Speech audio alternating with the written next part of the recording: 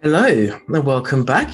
This week for episode 9, I am joined by Anuj Jain, conservation ecologist for BirdLife Singapore, who is going to be talking with us about the fight against the illegal and unsustainable bird trade, not just in Singapore, but across wider Asia.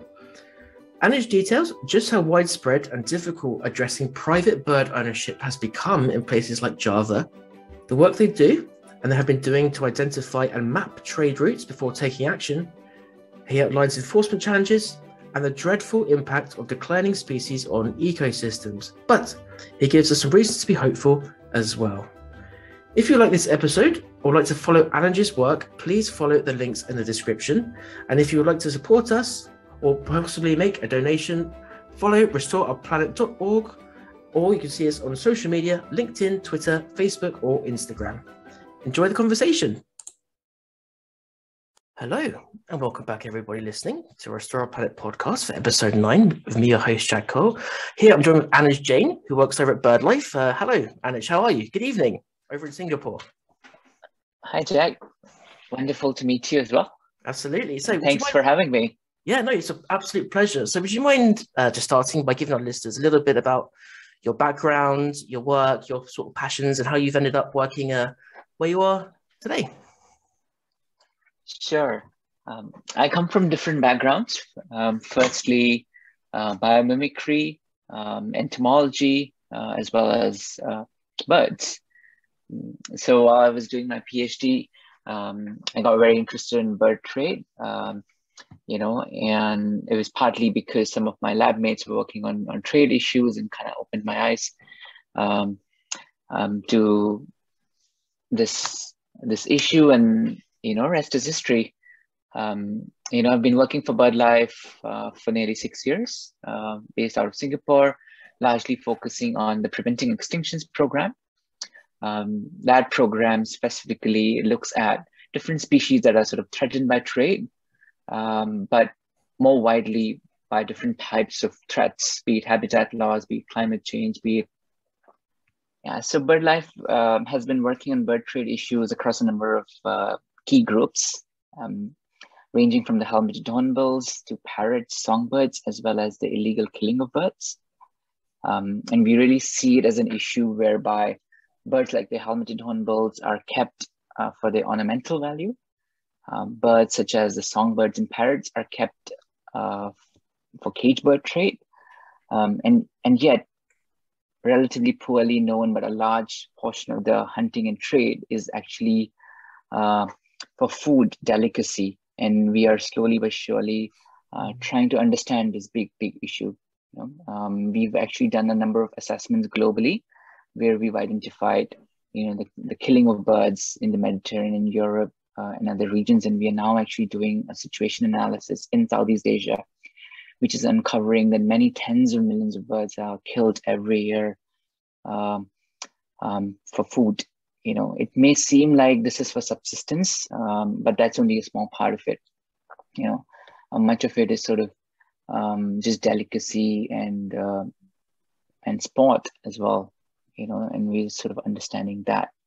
But to sum it up, a complex issue from ornaments, cage bird trade, to food and sport. Do you mind elaborating a little bit more on what the situation actually is like in terms of trade and numbers and the sort of the impacts that it's having?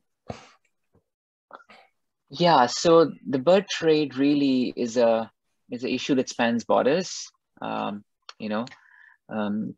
the most well-known trade of all is the songbird trade in Indonesia, where many millions of birds are actually kept in cages, especially on the island of Java. By some forecasts, there are more birds in Javanese households than there are on the island of Java in the wild. Oh, wow. Which is weird. But, yeah. And how many is that? Just out of interest, what are the numbers there? Do you know? Or? Several tens of millions. Goodness me. Right. Yeah. A case in point is the Javan pied starling, which used to be a very common bird on the island of Java, and also in South Sumatra. But, now guess what? There is zero in the wild. Zero. Yeah, 1.1 million in cages in captivity, 0 in the wild. Shocking. So Shocking indeed. so tell us a little bit about your work and where do you go from there? Is it a case of trying to get them re-released, or are they already kind of sort of tamed out of their wild ways? Where do you go from there? Yeah, so the pied starling is a case in point where, what we once thought is a common bird, and therefore, it's kind of like the passenger pigeon, where nobody thought, it could go extinct Right. In the wild, or nearly extinct in the wild. So it's sort of this persistent sort of influx of birds from the wild to the trade until a point where there's sort of nothing left in the wild, or at least no known population. So, the conservation community is kind of concerned. We've been putting together emergency sort of discussions and meetings, and we're trying to figure out, this is a bird that breeds relatively easily.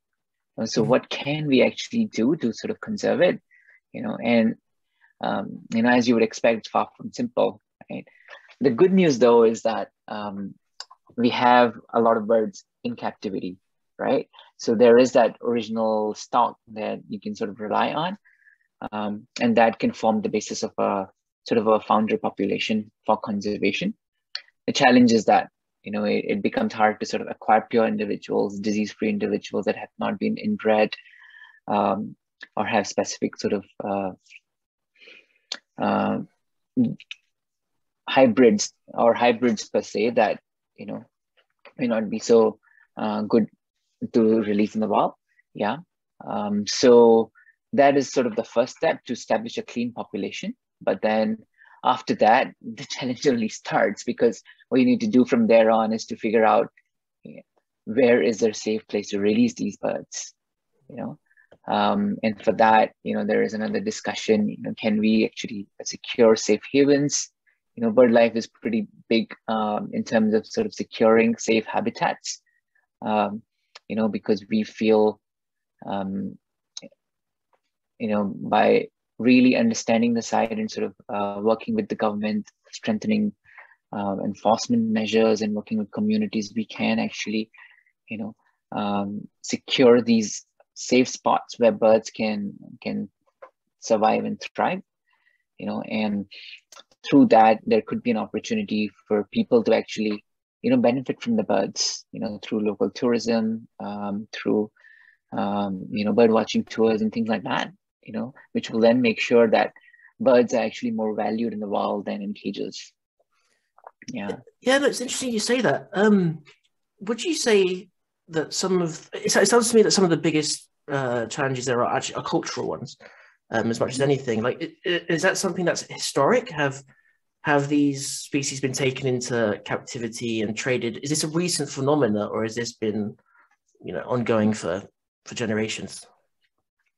Right, that's a good question.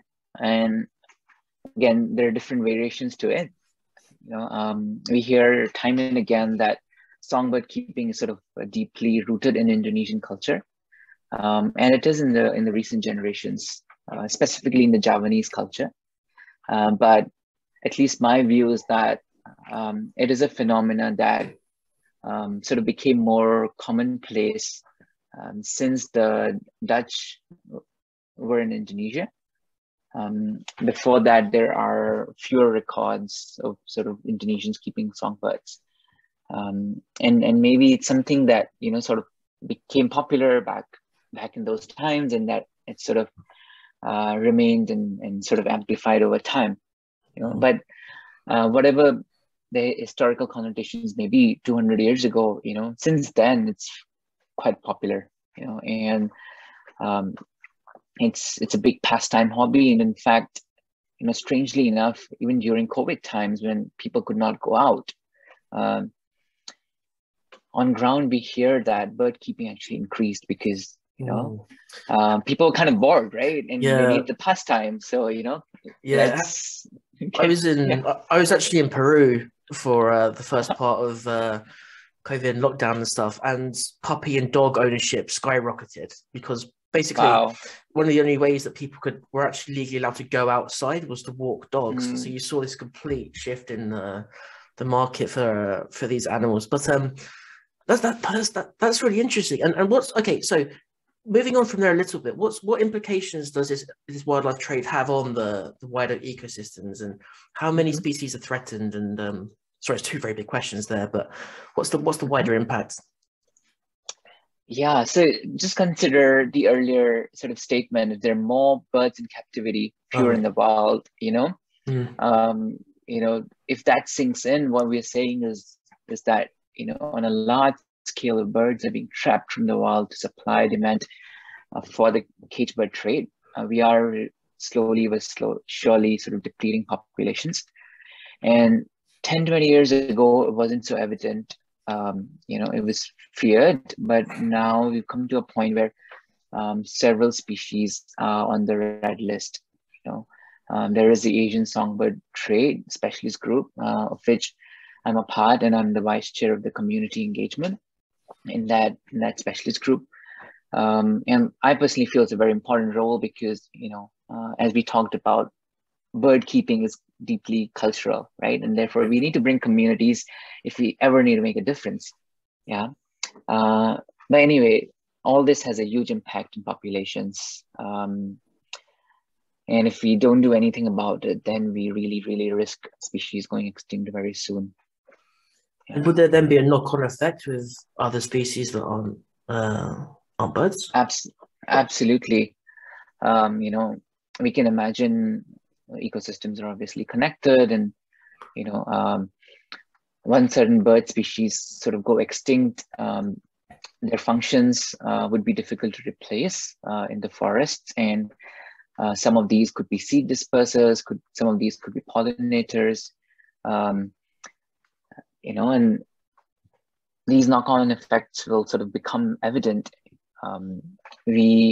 We have this term in conservation where we talk about silent forests. There are the trees standing, but the birds are gone, and so in a way they become silent, but which is sad by its own right. Would you want to walk in a forest which is silent, not hear the bird calls? Sounds weird, but also I think it has huge implications on how forests would reproduce, and how much carbon can they sustain, how much life can they sustain, so on and so forth. Of course. And so obviously you're based in Singapore. This is, as I understand it, I mean, obviously Asia, I should say, is a massive continent. Is Singapore like a kind of main point of this trade going on, or is it just one example among many different countries, different cities, different parts of Asia, which are all experiencing the similar phenomena? Yeah, I think the phenomena is sort of definitely non-homogeneous. The Indonesian songbird trade is better known, but there are many other countries sort of having their own versions. Songbird keeping is also popular in many other parts of Asia, such as in Thailand and Singapore, Vietnam, even Eastern Asia. Singapore, for example, is often rather well known as a transshipment hub. It's a busy port for sure, and a lot of species, including sort of species of concern in wildlife trade, come and go through the ports. That said, the local authorities, Singapore government agencies are sort of doing a pretty good job in catching these shipments. But yet trade goes on. It's so hard to regulate at the scale which containers move in and out. Here in Singapore, we've been sort of following the trade closely, and we know parrot trade, for example, is a big concern.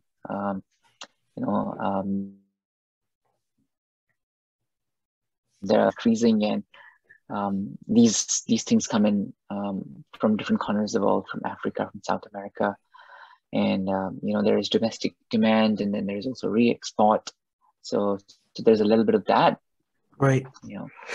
So more sort of practically speaking, in the work that you're doing, so in terms of enforcement, enforcing new policy, regulation, conviction, that kind of thing. How is that sort of coming along? Is it becoming more effective? Is it sort of not really working out? Are governments sort of being a bit slow to react? How's that side of things changing, if at all? Yeah, I think that's a difficult question to answer because it's really varies country by country. So we started talking about Singapore, and So I think Singapore, yeah, uh, easier. I Sorry. think Yeah. I think Singapore is does enforcement pretty well. Right. It's a small country, city, state, relatively well resourced, and a good example is the straw-headed bulbul, which is critically endangered throughout its range. But Singapore is the only last stronghold for the species. And I think Singapore can sort of be happy that we've sort of kept the poaching in check. We've sort of enforced the rules, and therefore the population is still here. Whereas it's been depleted around the region, Indonesia, Malaysia, so on and so forth. But then, automatically as countries become bigger, especially decentralized, such as in Indonesia, with so many islands, each having its own suite of endemic species, large national parks, relatively poorly resourced, enforcement becomes a big challenge. Okay. So we mentioned a few species specifically so far. Would you mind talking a little bit about the helmeted hornbill, which is a species quite close to my heart, and it's quite iconic in the illegal trade because of its caskets, its features. So would you mind telling us a little bit about what's going on with the helmeted hornbill? Sorry. Yeah, sure. So helmeted hornbill is one of the largest hornbills in Asia, and it's quite unique because, as you said, it's the only species with a solid casque, which is largely and for that solid casque, it's sort of involved in these headbutting contests, which is believed to be for territory or for food, but despite that big helmet, the bird is sort of in danger, right? How ironic. Right. Yeah.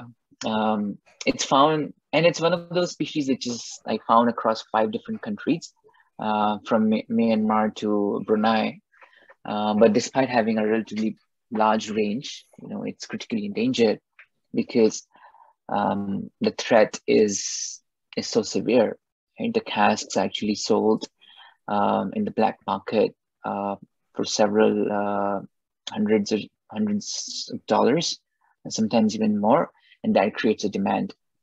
And so there have been a lot of efforts by the conservation community, including sort of setting up a working group, which I co-coordinate along with Mandai Nature here in Singapore. We were also closely involved and sort of co-leads in developing the helmeted hornbill action plan, which sort of lays out the steps that are necessary to protect this bird as a consortium, as a group. And then through this working group, we've been tackling the issue, right, from the supply, the trade, as well as the demand side. And so, harder said than done, right? Right. If you have a bird that is in demand, how do you sort of protect it at the source? And so, it starts off first by knowing exactly where the birds are, how many, and which locations are our best bets to protect them. So we work with our partners to sort of identify the safe havens for these birds. We did a lot of rapid assessments. We did a lot of predictive modeling to really sort of understand which locations could have the birds, and then we sort of did targeted surveys. We identified new locations, and when we sort of did more fundraising and put in programs so populations could be identified. And then we slowly moving into a phase where we are developing more detailed sort of work programs, working with communities and sort of these hornbill guardians, which are really stewards to protect hornbills, And while all this work, really important work is happening at the source side, where the birds are, we are also mindful that we need to work all across the supply chain. Here we collaborate with partners like Traffic, you know, who have been monitoring the trade very closely. And so just sort of mapping out where is the demand, you know, is it increasing, decreasing, what's going on, what are some of the drivers, and then sort of that feeds into the demand side as well. You know, how do we sort of understand who's buying, and then through that sort of slowly trying to change behaviors, you know, because essentially this is an issue about demand, right? And so how do we eventually make sure that helmeted hornbill casks are not in demand? They are sort of socially unacceptable to be kept. Right. Yeah. Obviously, we've spoken about Java, but it's interesting what you're saying there in terms of mapping and you finding out who the targets, or essentially where the markets are, who's buying these things. Is it like a status symbol? And so, like, for example, is this like richer people who are maybe a bit middle upper class, who sort of feel like they want to sort of show off a little bit, like essentially the equivalent of people who you would imagine might buy ivory? Obviously, not today's a bit different, but back in the day, it's that kind of mentality. Would you say? Definitely so. Right. And if you look at the history, the helmeted hornbill casks have actually been in trade for a number of centuries. So these were sort of popular among the kings and the emperors who could afford a higher price. You know, and it's believed that as sort of middle class expanded, wealth became more, came at our disposal, so to speak. You know, the demand increased. And also increasingly, there are people who sort of think about buying wildlife collectibles. You know, so there is the elephant ivory, there's a rhino horn, and then there is the helmeted hornbill cask. And we're trying to understand this better, like what are the connections, and sort of are people who are buying elephant ivory also buying helmeted hornbill casks, or is there sort of a different market? Well, from what we understand so far, there is a pretty decent overlap, you know, and therefore, definitely a little bit of status symbol thing going on. Right. And so looking at the other end of the spectrum there, what effect is this trade having on indigenous communities? Again, sort of around sort of Singapore, rather than sort of jumping around all of Asia again. So yeah, what more locally, what are the effects? Yeah, I mean, to answer that question, and to be fair, I think we could perhaps go a little broader and sort of look at Indonesia, Malaysia, and etc., where there are more indigenous communities. And so it's got sort of mixed effects, in my opinion. You know,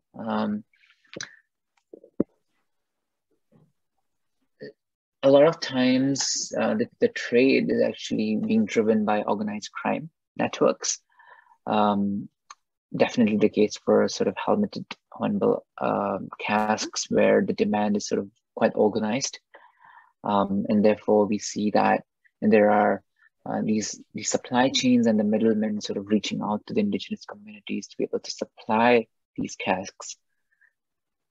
And so what impact would that have on the communities? Well, a lot of communities sort of stand up to say, you know, they've been obviously living there for a while, and many of them sort of really like the birds. They really like the forest, and for them, you know, the bird has strong cultural connotations as well. You know? And for that reason, especially the helmeted hornbill is sort of, in some cultures, even revered. You know, like in Sarawak, wider Borneo, and so people sort of, you know, given that special connection to the bird, they don't really hunt it in the past, and so now with this demand, I think it's sort of created a new dynamic. You know, some indigenous communities would definitely stand by the culture, I should say, and would like to protect it. You know, it's something they would not want to lose, because, you know, they've sort of grown up with the helmeted hornbill call in the forest, which is so unique, and this laughing call. You know, whereas there might be others who, for lack of a better word, may give in, right? Because after all, everybody sort of you know um, may want some money, may have some expenses to feed off, so to speak, right? And therefore, that presents a challenge. What dynamic plays out at the local community level, and Right. herein we sort of want to go in there and work with communities to make sure that the value of the hornbills is sort of understood. These, we say, are the farmers of the forest, because these hornbills sort of fly long distances. They're big, gigantic, majestic birds, and they Right. can disperse sort of large seeds across the landscape. These are rare birds as well, and so there is definitely value in sort of having them across a large landscape.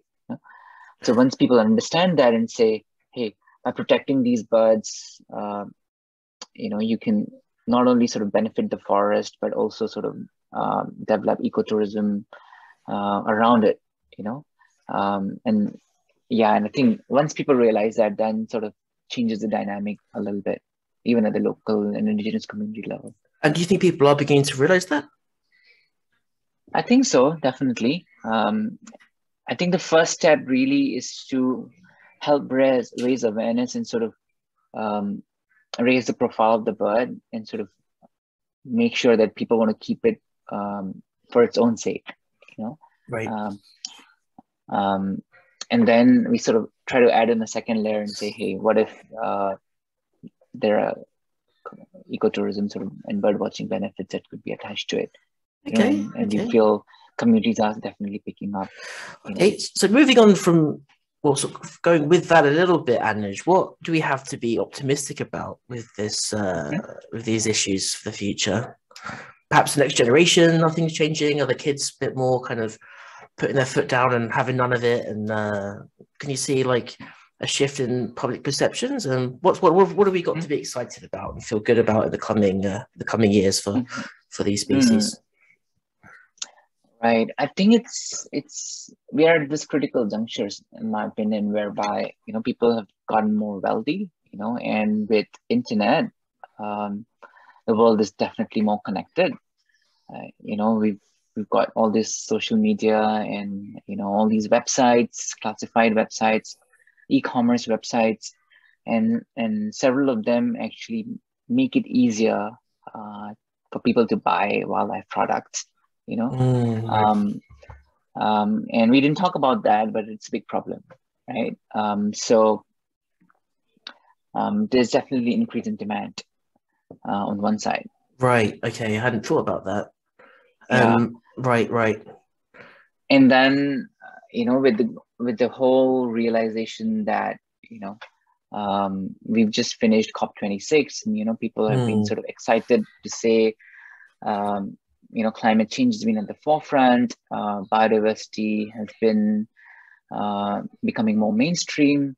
People are realizing that keeping biodiversity forests are valuable, right? So I do feel that slowly but surely we are sort of moving towards a consciousness where we want to value biodiversity more and more. So and it's evident in the newer generation, right? So I think it'll be interesting to see with the millennials having greater access to internet, but also greater awareness, more demand, more awareness. How does it pan out, right? Definitely conservationists have to become smarter. We cannot just rely on just protecting birds in the wild.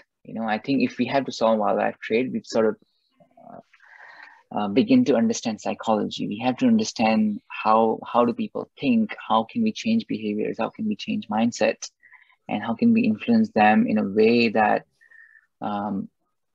keeping wildlife products, especially those that are sort of captured from the wild, is no longer acceptable. Absolutely. Okay, so let's finish with this. What would you like to see in say 10 years, Anuj? How would things have changed for the positive? What can we try to envision for the coming years? Yeah, I'd like to see a world in which we respect nature, we value nature, and we sort of admire birds and other wildlife out there in the wild. I'm not against trade. I think wildlife trade. So keeping sort of cage birds is all right as long as they're sort of coming from captive bred sources, you know. And so I'd hope that in some years, bird trade specifically would sort of move away from keep of wild caught birds, and it would slowly, surely move towards sort of the more established birds, such as the lovebirds, the budgies, Yeah. etc., etc. Right. And then, globally and even in Asia, we have sort of this greater appreciation for birds in the wild. Definitely. Well, you sort of hit on quite a contentious issue there because generally in the UK anyway, the idea of caged birds ruffles a lot of feathers, shall we say, if I'm going to throw out a pun. But Anuj, thank you so much for your time and everything else. So where can people find you and follow you if they want to see what you're up to in your work and how things are progressing? Yeah, I'd be happy for people to connect on LinkedIn or social media on Facebook, or find me on the BirdLife website. Fantastic. All right, Anuj, thank you so much for your time.